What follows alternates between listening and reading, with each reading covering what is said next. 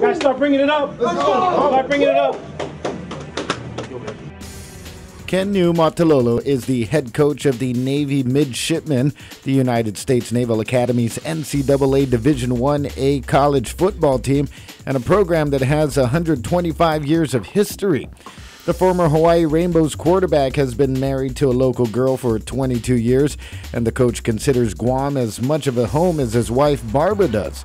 And being of Samoan heritage, the island life is not all that unfamiliar. Telling my kids that as we drove this morning, the contenders to work out is like, I didn't need direct. I know exactly how to get there. I've just been here for so many times. I enjoy coming here. I love the food. Love visiting here. I feel at home when I come to Guam. I've been here so many times. I feel like a local. I feel like a Chamorro. All right. He is the first Samoan coach to coach at a collegiate level, and since he became head coach in 2007, his memorable games include the longtime rivalries between Army and Notre Dame. The Army-Navy games are always very memorable, just in that atmosphere, so they're always special. Beating Notre Dame the last 2 years, in South Bend 2 years ago, and beating them in the Meadowlands, which is a brand new stadium. The Jets and the Giants play there. The stadium was sold out. So to have 85,000 people at the game and be able to beat Notre Dame was very memorable. Even though we lost 3 years ago going to play Ohio State in Ohio State, at the Horseshoe, 105,000 fans. That was a great experience for our program and for myself.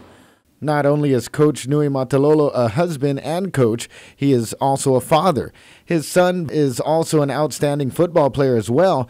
But does Ken the coach or Ken the dad watch his son play? It's a great question. I think I'm both. You're proud as a father to see what he does, so there's that sense that you're proud of what he does, but there's always the technical part that, okay, he should do this or step this way or use his hands.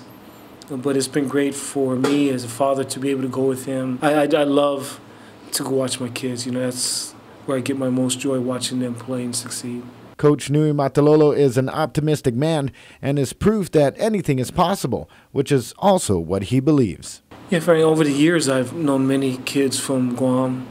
When I was at the University of Hawaii, played with a few guys from Guam, and just, whatever your dreams are, whatever sport that you want to pursue, work hard at it, and you definitely can make it. Like I said, there are a lot of good athletes, in Guam. Maybe you don't get the exposure, but I think truly, like I said earlier, with the internet now, I think those obstacles can be overcome. So if you got a dream and whatever you want to pursue, my advice to kids are go after them and do the best you can.